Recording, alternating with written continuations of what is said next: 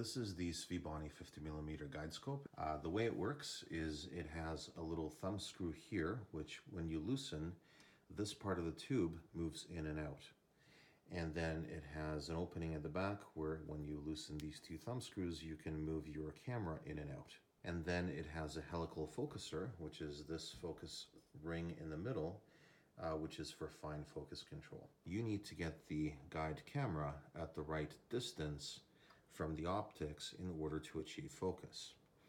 I want to roughly adjust this tube in and out until I've got focus more or less achieved.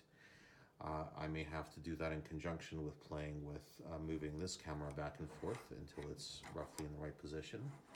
Once I've done that, I want to tighten all of these thumb screws, and then I'm going to use the helical focuser to fine-tune the focus. So this moves left and right.